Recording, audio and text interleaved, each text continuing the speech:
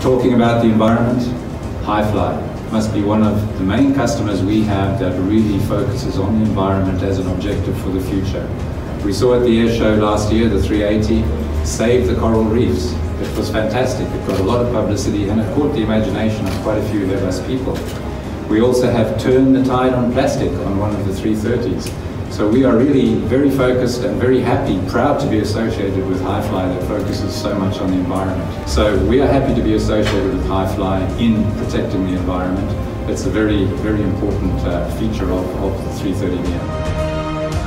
Mirpuri Foundation earlier, and she re-emphasized how much the environment and global concern for the environment really does drive the Mirpuri and Highfly companies. And you know, it is. When you have a 25% fuel burn advantage over the previous generation and the correlating reduction in CO2 emissions, noise, which is greatly reduced, and that's becoming a really important consideration in today's airports, is really a testament to the capabilities of the airplane.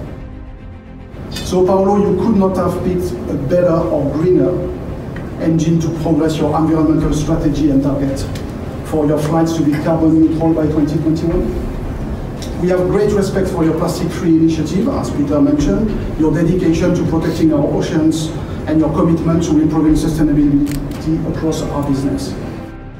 Today is a very important day for Highfly, as Peter, Mark, and Christoph mentioned earlier. Highfly is very environment concerned, and when we were thinking about our next aircraft, how to renew our fleet, we wanted something that was good for the environment, that was good for our clients, and that was good for the business.